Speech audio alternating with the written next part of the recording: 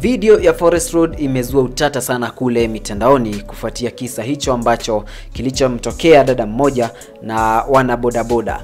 Ukiingia kule upande wa Facebook, 65,000 Kenyans wanazungumza kuhusiana na story hiyo. Huko ni Facebook, lakini Twitter pia wanazungumza vile vile.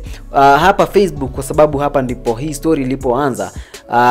Unaona ni Forest Road alafu 65k people are talking about this, and of course unaona huyu alianza kwa kushare wana wagona kukemea hicho ambacho kilichotokea na kuandika this is outrageous. A young girl is involved in an accident at Forest Road with a boda rider. When she stepped to solve the matter, boda riders attacked and sexually harassed her.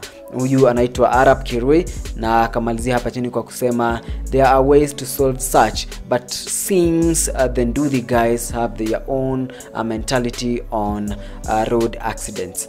Huyu anaitwa Arab ambaye aliandika huo ujumbe. Ukiscroll chini kidogo utaona kuna huyu anaitwa Mosoko ambaye aliandika young lady driver being harassed along Forest Road in Nairobi just because of an accident involving a boda. Time for this boda to be declared a criminal entity.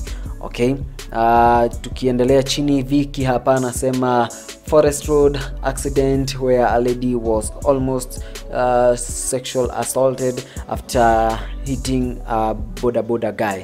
Kwa hiyo hapa issue ilikuwa ni kwamba alikuwa amegongana na jamaa wa boda. Sikuwa nimeelewa hayo. Huyu anaitwa John alikuja kwa kusema this is the video of those asking, let's help police identify the wakora at garage should be closed down if they won't assist the police. Now jeshi ya nduthi needs really to behave like a human beings. Fachini akaanza kusema just wondering, kushika private parts na kutafuta justice ni kitu moja kweli? Okay, mwingine hapa anaitwa John Orimbo anasema young lady driver harassed along Forest Road, na akashare hiyo video na kuatag DCI na hashtag ya Forest Road accident.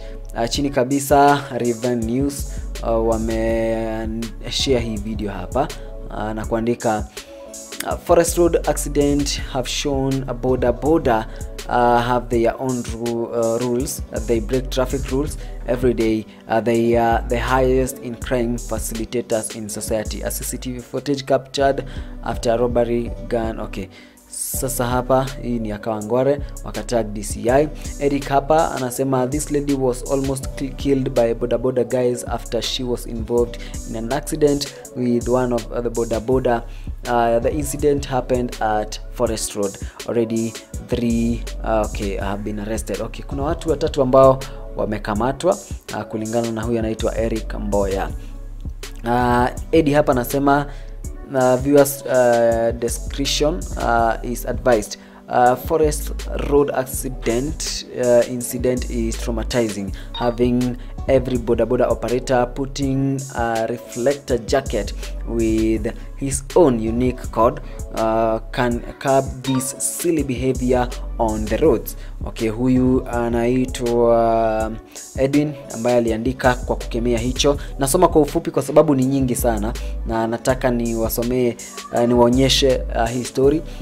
Mwingine hapa anaitwa Nito Mongi anasema a young girl involved in an accident at Forest Road.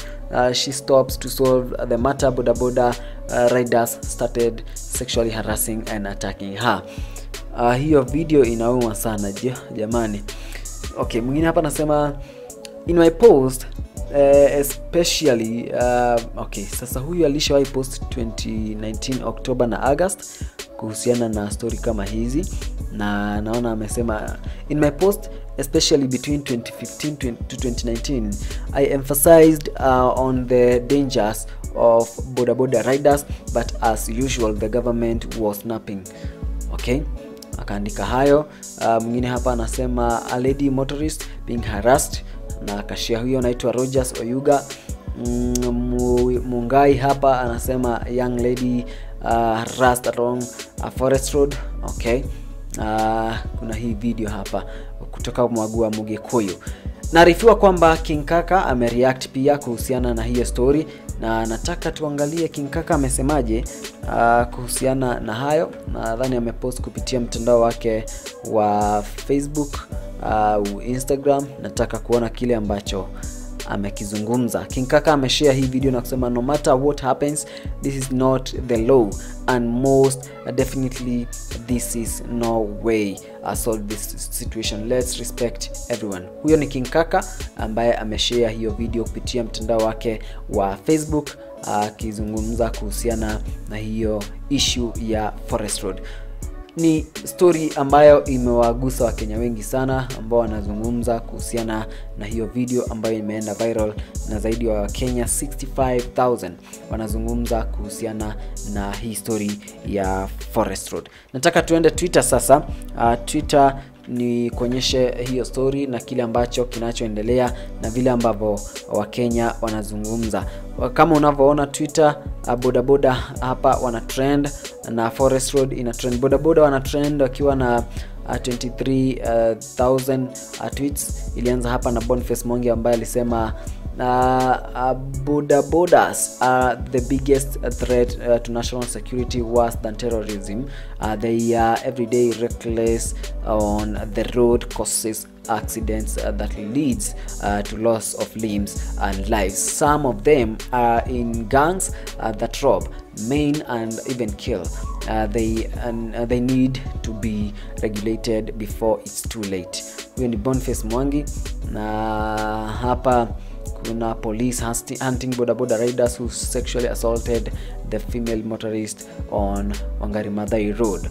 Okay, Forest Road hapa ina trend, na of course ina trend kwa sababu ya hiyo story, na basi polisi wanatafuta wale ambao wote walihusika na kisa hicho cha kule upande wa Forest Road, ambapo huyo dada mmoja alijipata akiwa anaharasiwa na wanabodaboda. Itakuwa ni tabia mbovu sana, na haitakuwa ni nzuri, sio picha nzuri hata kidogo kuona kwamba dada na kina mama hawaizi wakapita maeneo fulani kwa sababu ya mambo kama hayo. Sababu sasa unaona hayo maeneo yamekuwa popular na njia ambayo sio poa, na kwa sababu ya wanabodaboda. Sijui kama wasimamizi wa wanabodaboda watajitokeza na kuzungumza kuhusiana na kisa hicho, na itakuwaje wale ambao walihusika wakishakamatwa basi wachukuliwe hatua. Anyway, unazungumzaje kuhusiana na hayo? Niambia hapo kwenye sehemu ya comments, lakini subscribe ili kupata taarifa mpya kila wakati.